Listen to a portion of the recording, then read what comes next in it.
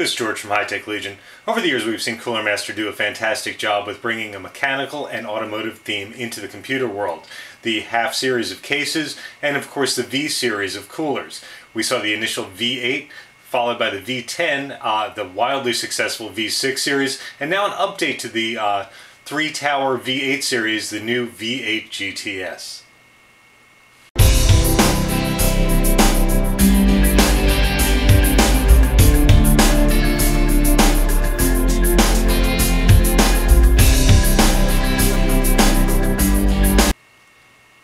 Now, there's no question that the V8 GTS is an update to the original V8, I should say. Now, much like what we're seeing in the auto industry with Camaro, Mustang, and Challenger, they are reminiscent of the original models, but they are distinctly modernized and upgraded. And we're seeing the same with the V8 GTS right here. Now, let's take a quick look at the box, which does list a couple of the features right off the bat. The V8 GTS does use a horizontal vapor chamber, triple phase tower heatsink, which is the same as the V8, but once again updated, and self-lubricating bearing system on the fans. So you've got a dust-proof self-lubricating bearing system, like I say, on the fans. Longer life, quieter performance. Going over to the side, a couple of key specs that we do see here. Height, the V8 GTS is a very large cooler, as we say. Dimensions of 154 by 149.8 length and width, and a height of 166.5 centimeters. That is something you're going to have to take into consideration depending on your case. 240 millimeter fans, PWM, 600 to 1600 RPM, capable of 82 CFM at 36 dB. Weight on the entire installed unit is 1,140 grams. So large cooler, it is a bit on the heavy side. Of course, compatible with all of today's current sockets. Intel LGA 2011 1366, 1156, 1155, 1150, 775, and the AMD AM2 and FM1 and 2. Taking a look at the V8 GTS itself, as we say, it is a very, very large cooler, as you can see, very, very wide, but it actually has an odd seating in the case, so it's going to sit more towards the back than you're typically used to. It's not going to be overhanging the ram slots as much. It's going to sit a little further back.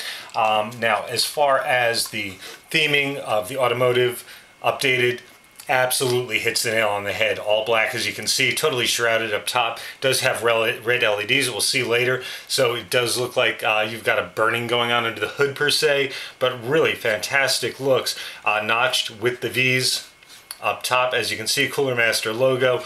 Once again, fans covered and small shrouds over the outer heat sinks, or I should say the outer heat towers themselves.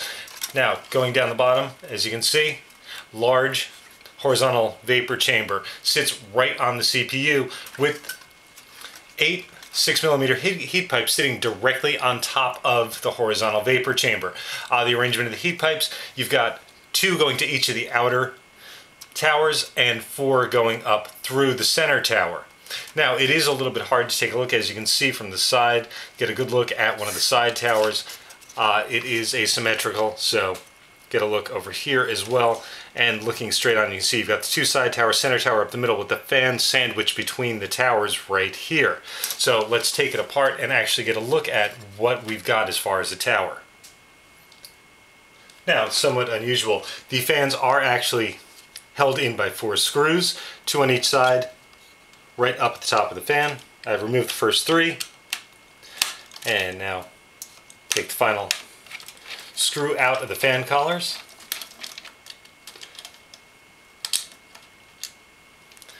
Comes out, and the fans will lift out.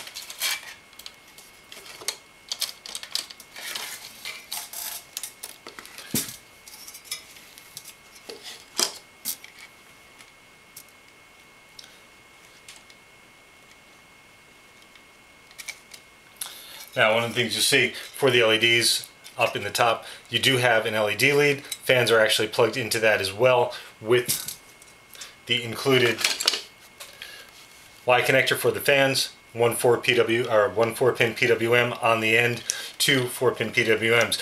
Taking a look, as you can see, shrouds are not connected. Fans themselves, 140 millimeter, 600 to 1600 RPM. 82 CFM. You see the fan design blade we've seen before on the Cooler Master CPU fans in the past. Does make for a bit more air movement with a little bit lower noise. And finally, taking these pieces out of the way, we can get a look at the tower itself. And as I say, triple tower design, 2 heat pipes coming up from the bottom, going into each side of the outside towers, as you can see. Center tower, all aluminum fins throughout, 4 heat pipes going straight up through the center tower itself. Very interesting design, very unique, obviously. Very similar to the older V8, but obviously adding horizontal vapor chamber, as well as much larger than the old V8. Also very interesting look. Good looking, all 6mm heat pipes, and as I say, LED lead for the center.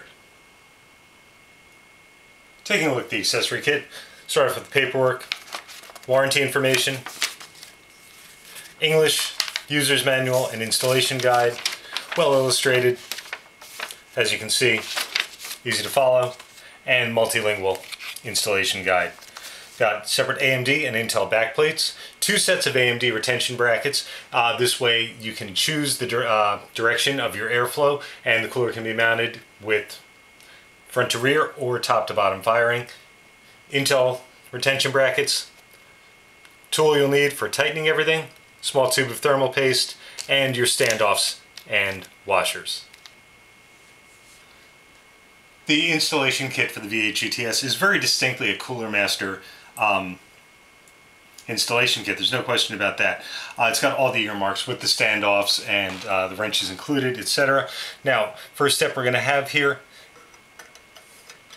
is putting our brackets into place. We're going to be using Intel, so I'm putting the Intel bracket. Of course, AMD bracket would go there as well, or the alternate AMD bracket, and it will go underneath, as you can see, line up the hole. 1 screw goes in through the bottom plate and into place, and of course repeat on the other side. Now, tower's prepped, all ready to go in. Now, one thing you'll notice, I left the fans out for the installation. In the installation instructions, it does not tell you to take the fans off at any point. However, it's going to make life easier, which you're going to see in a couple of minutes, getting to a couple of the bolts that are going to need to be put in. So I would definitely recommend you taking the fans out before starting your installation. Next, we're going to install the backplate. Now, the backplate itself, as you can see, all of your screws are notched with 3 positions. Choose the correct position for your socket, and it simply slips right through the holes. Next, unpack the 4 standoffs.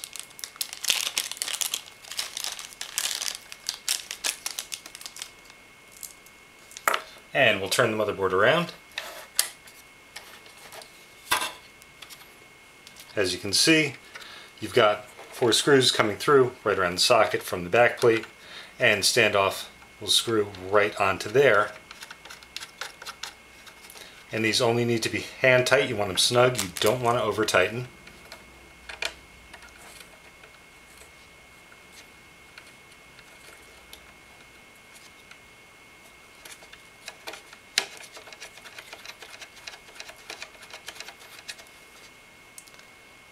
And put your 4 standoffs into place, which the cooler is going to mount to.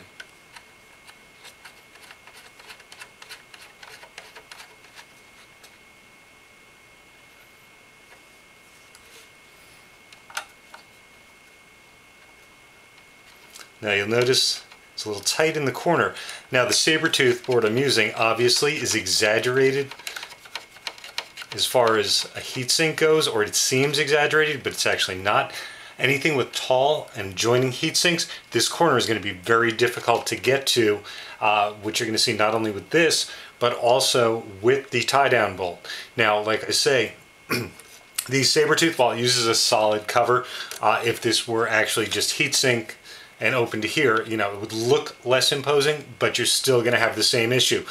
Even with just a heat pipe going between the two, you might have an issue as well. So that is something to bear in mind.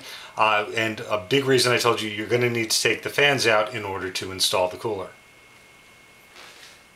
I've applied the thermal interface material to the CPU. As you can see, we've got the 4 standoffs ready. Now, very important, of course, make sure you take off the warning sticker over the base itself. As you can see, you've got a nicely milled base on the horizontal vapor chamber. And we're just going to drop the cooler, line up 4 holes with the 4 standoffs, and drop the V8 GTS into place.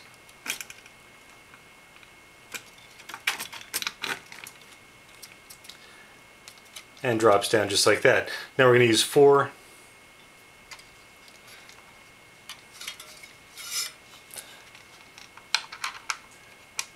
of the nuts to tighten it down. And you will tighten these down all the way to the standoffs. Not a high pressure mount, not springy whatsoever.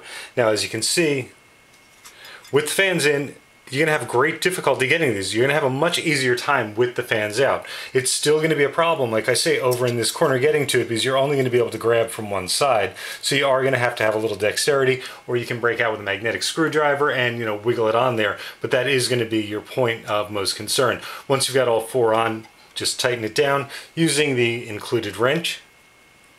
And you can go in from the side, as you see. And of course, tighten in an X pattern, going back and forth, tighten a little bit at a time. And once you've got all 4 tightened up and towers mounted, you drop your fans back into place. Of course, making sure you've got your airflow going in the right direction on both.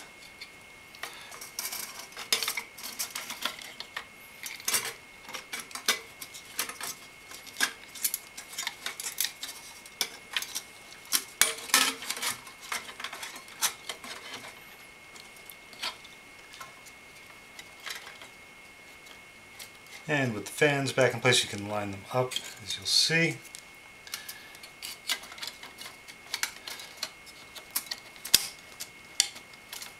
Holder shroud goes right over, and put your 4 screws back into place. Make sure when you're doing your connections for your fans that you do in fact remember to hook up the LEDs. Okay, so we've got the installation completed. Now you notice I did this installation outside the case.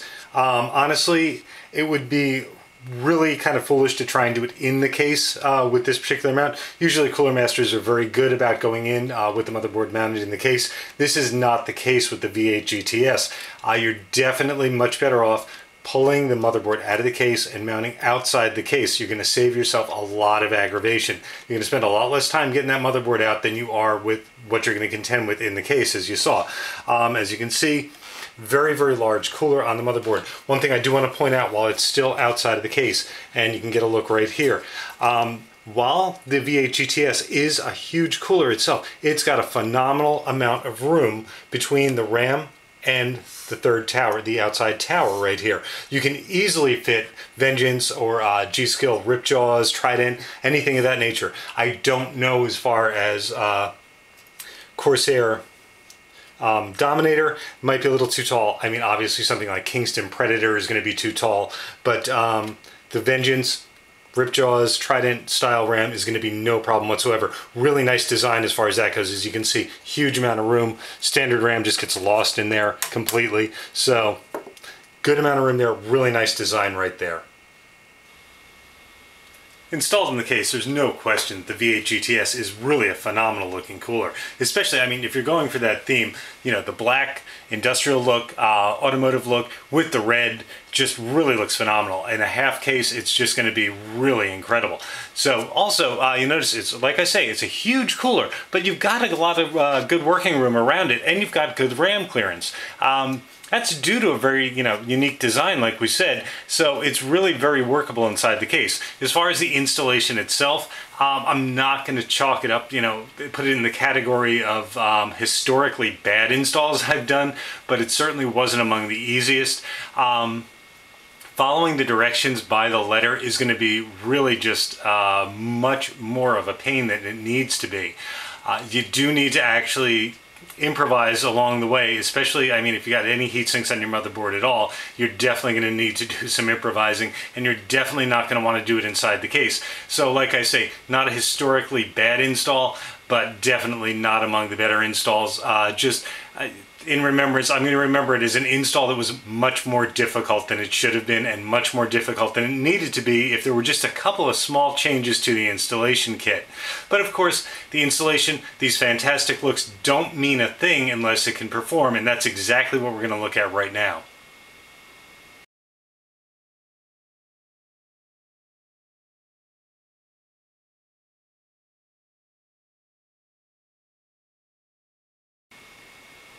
So we put the V8 GTS through its paces in terms of design and build, installation, and now performance as well in the case.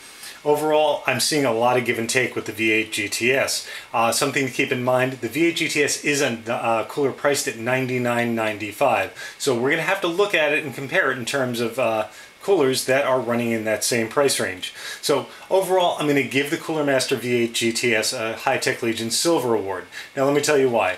In terms of performance, first and foremost, of course, you are going to be able to get a decent overclock out of the V8 GTS. However, it doesn't keep up with the other $99.95 top names. It's not going to keep up with a Fantex. It's not going to keep up with the Noctua in terms of performance. However, you will get a decent overclock out of it without running near the thermal limit.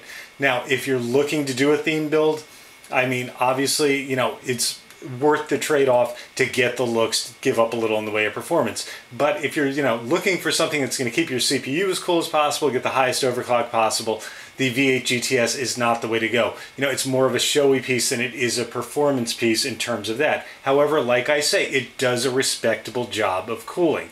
It's just not going to keep up with the high-end air coolers in terms of performance, and they're not going to keep up with it in terms of looks.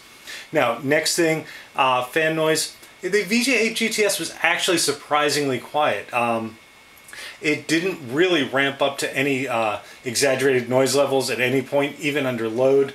I was actually very happy with it, especially, you know, day-to-day tasking, you know, just internet browsing, you know, when you're not really torturing your CPU, it's very, very quiet within the case. I mean, you hear it running at idle right now, and it's not overbearing in any way, shape, or form. It's pretty much imperceptible when the side of the case is on. Now, looking at the installation, like I say, not monumentally bad, but not something I'm going to want to do again in the near future. Can't do it in the case. If you follow the instructions to the letter, you're probably going to wind up pulling your hair out of your head. You need to take the fans out to make it easy, whether the instructions say it or not. Getting the fans back in is a little bit finicky as well. But it's, you know, really an installation that could have and should have been significantly easier than it was, with just a little bit more development on the installation kit. So, like I say, not monumentally bad, but not fun either. In terms of build quality and design, I mean, fantastic. I mean, it looks great in the case. You've got plenty of working room around it. You've got a good amount of RAM compatibility. Like I say, you're not going to have a problem fitting Vengeance in here. You're not going to have a problem fitting, you know, the Ripjaws or Trident in here, anything of that nature, in all 4 RAM slots, which really, for a large cooler, is a huge thing to say. So, overall, like I say, the V8 GTS is going to receive the High-Tech Legion Silver Award. You know, a lot of trade-off, looks and performance. Once again, you know, installation not stellar. The build quality is phenomenal, but overall, Silver Award. And if you're looking to theme piece, you know, I couldn't recommend it any higher.